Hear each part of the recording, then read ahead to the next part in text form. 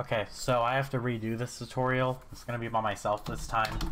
So Chickens in Space, 8th level. We're gonna start off by doing a respawn jump so we can skip a lot of objectives here. This primary objective, really. Do it specifically as the second player. You want to have the second player do the setup and have the first player kill himself. Because, well, you're about to see why.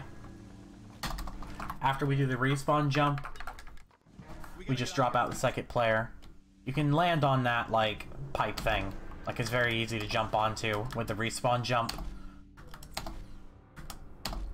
The next thing we're going to do is a swap jump.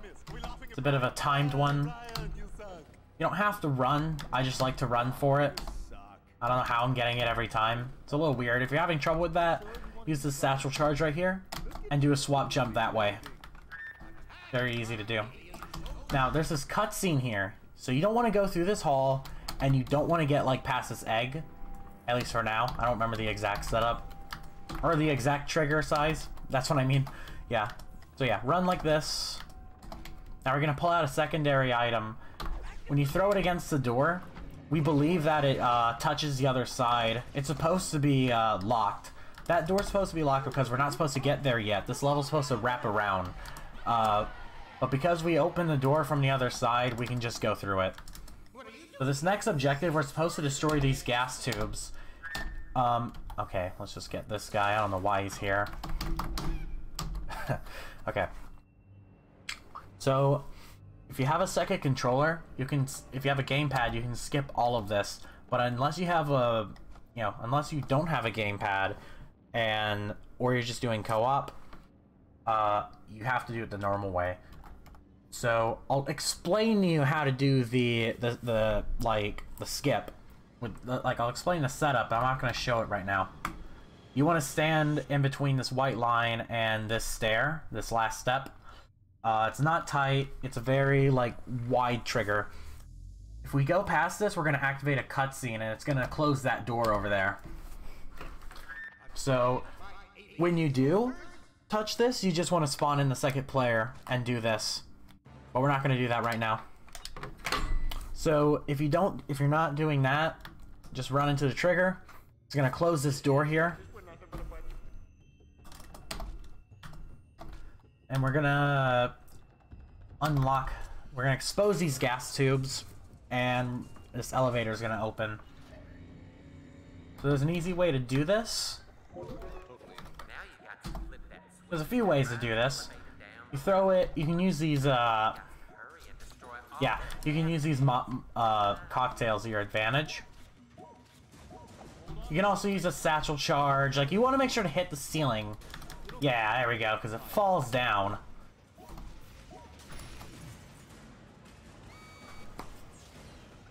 You can do it the normal way if you want to, but this is a really nice, fast way to do it.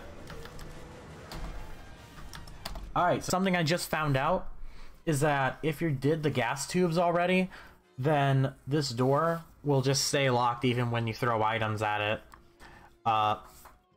But yeah, if you did the gas tube skip, then you can throw a secondary item, a boom bear specifically. I would prefer to open the door. But if you're doing co-op, you have to have both of these players meet each other. We're not going to do that right now, but they have to stay here.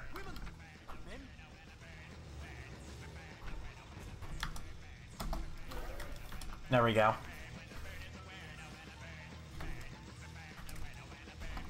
Yeah, we skip that cutscene too when we do that, when we do gas tube skip. So now we're just running through this straight hallway. Remember that there's always, I don't know why I didn't think about it, but there's always these boxes here behind that first door. So you can just destroy one easily by shooting, but I was not paying attention at all. Okay.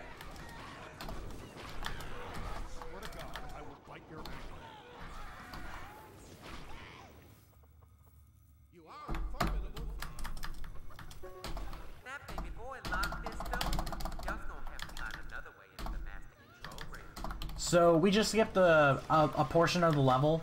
We just jump into we just keep hugging that wall, and we'll just keep, we'll jump in here. It's very easy. Very, very easy to do.